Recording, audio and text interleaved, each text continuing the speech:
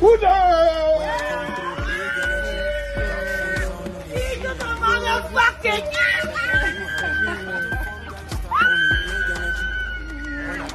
guys, welcome back to the channel. You guys, during the week, Scar, that is Chidimokeme, met with Henshaw, okay, and they kissed on a set, okay. And a lot of Nigerians were concerned if they were knocking or just ordinary friends. Like, how can friends be kissing? Like, is there anything like ordinary kiss? I don't know. You guys, before we continue, share with me in the comment section if you kiss your friends, like just your friends, nothing attached. Just share with me if you do. So Chidimokeme had to post it because he saw a lot of blogs post that video with Henshaw, and he wrote, "So here I was in my corner mentally putting finishing touches to this my character on the set of Ruthless." I think this is the next movie that's going to come out that Chidimokeme will feature, okay? That's Scar. And from the corner of my eyes, who did I see? Our life matron, the grand commander of the Fit Farm Vampire Club, the most ageless of them all, the most energetic, free spirit to walk this realm, the Kate Great, the advocate, Oluwa Kate, one and only Henshaw. And you can see how excited I was. Not be today. We've known each other and been friends and colleagues since our modeling days over 30 years ago, way before Nollywood as we know it. And this is what happens when we jam together on the same set to make magic.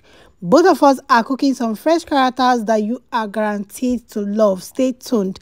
Ruthless also has Zoe Michael starring and is produced by Vincent Okonkwo and directed by Dimeji. Yes, that's Dimeji. So you all know is another banger.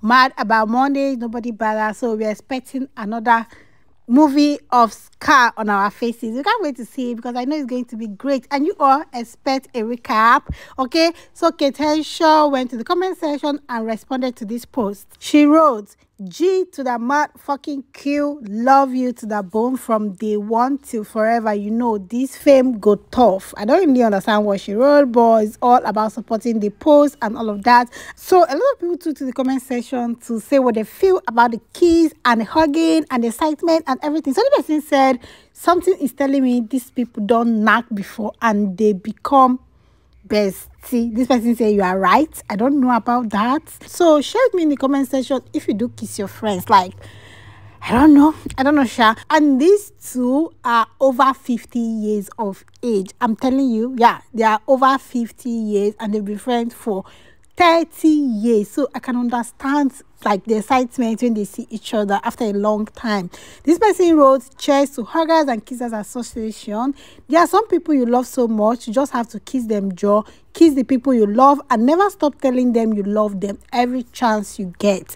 And Kate responded, "I absolutely do, and I don't give two F's who sees." Okay, yeah, so you guys can kiss your friends and tell them how much they mean to you before it's too late. And this person said both Henshaw and Chidimokeme aging like fine wine. I can tell. You imagine over 50 and they're looking so fine. Okay, lots of old friendships these days stand the test of time, unlike some new friendship these days that aren't real. And that is true. Imagine being friends for 30 years. That is, I think they have the kids, I beg.